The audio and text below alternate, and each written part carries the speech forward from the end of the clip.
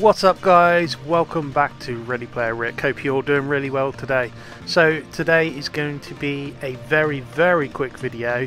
The reason I'm doing this video is because I've noticed a lot of people are showing interest in finding unknown sources on one of my older videos. It's still getting a lot of views. So I thought it might be handy that if you've got a Quest 2 and you don't know where it is, I'll just quickly show you. It's really simple. A lot of you will probably know where it is, but as that last video is getting a lot of interest, I thought it was worth doing. So, okay, simply, all you got to do, guys, it's so easy. See that in front of you?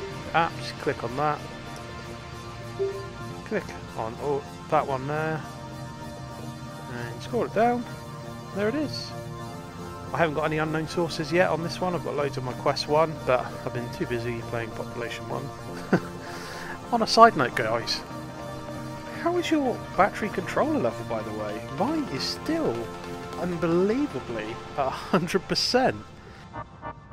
If yours is still 100% or is lasting, much longer than you expected, put a comment below. I'm just interested to see how people's controllers are holding up, because this is amazing. These are the same batteries I got with the Quest 2.